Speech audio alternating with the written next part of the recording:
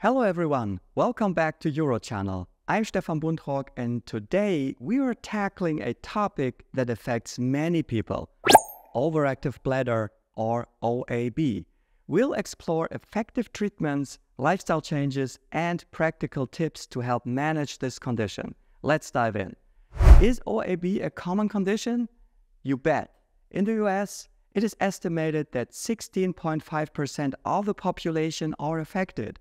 Women are a bit more likely to suffer from it, but the most important promoter is age. Over the age of 65, up to 40% are subjected to symptoms of an overactive bladder. Urgency is the lead symptom of an overactive bladder. This means that you feel a sudden desire to void. As hard as you try, you can't suppress it. Very often, the bladder muscle is the bad guy here. It starts to contract abruptly. The increasing pressure in your bladder causes urinary urgency.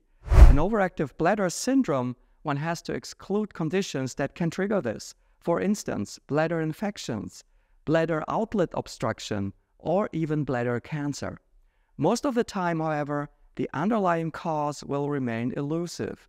Research suggests that oxidative stress and a decrease in the blood supply to the bladder may be responsible for this condition. Now, let's talk about lifestyle changes that can help manage OAB. First and foremost, watching your diet is crucial. Certain foods and drinks can irritate the bladder, making symptoms worse. Caffeine, found in coffee, tea, and some sodas is a common culprit.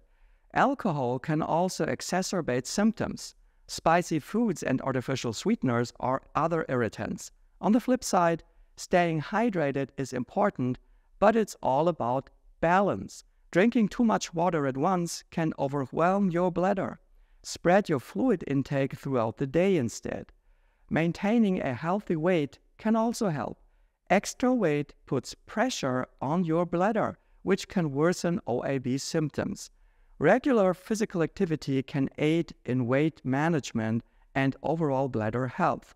So, here's a very effective trick you can do to suppress urgency. Rub your earlobe and concentrate on this action.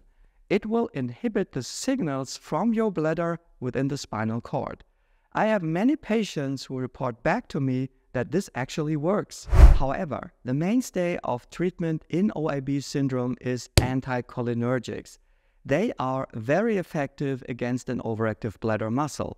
However, this often comes at a price. The medications affect the cholinergic system of the body. The cholinergic system is a part of the nervous system that uses a chemical called acetylcholine to send messages between nerve cells. It plays a crucial role in various bodily functions, including muscle movement, memory, and learning. This system is active in both the brain and the body, helping to control everything from heart rate to digestion. Problems with the cholinergic system are linked to conditions like Alzheimer's disease and certain types of muscle disorders. So, typical problems with anticholinergics are dry mouth or constipation.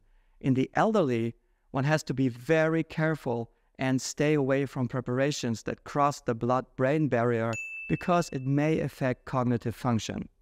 Other treatment options include Botox, for example. It is injected directly into the bladder wall from the inside using a small optical device that is inserted through the urethra.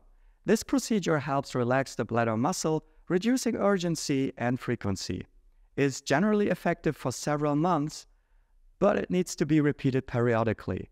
The most exciting option for me personally is shockwaves. It is not a standard treatment yet, but it is very promising. I have uploaded several videos on shockwaves. In urology, they are traditionally used to treat erectile dysfunction, but pelvic pain is an indication on the rise and now overactive bladder. I just did a treatment on a patient suffering from multiple sclerosis. He has to use a wheelchair and using a bathroom is a real burden to him. Bladder overactivity is one of the problems in multiple sclerosis. He had this problem and urinary incontinence in addition to that. After a few weekly sessions, his urinary symptoms got really better. Instead of going to the bathroom 3 times at night, he went down to having to go once every 3 nights. I was very surprised at how fast he improved. In the scientific literature, there are a few small studies on the effects of shockwaves on OAB. In a study from Taiwan, they looked at 82 patients with OAB. They received 8 weekly sessions with 3,000 pulses directly onto the bladder.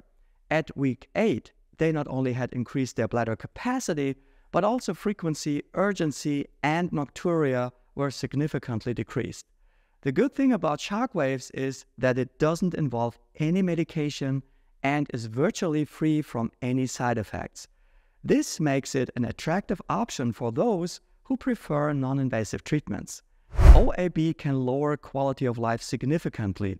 It can affect sleep, work, and social interactions. But there are many ways to manage it. If you experience any symptoms like urgency, frequency, or incontinence, please see your local urologist. They can help find a solution that works for you. Thanks for watching. Take care. Bye-bye.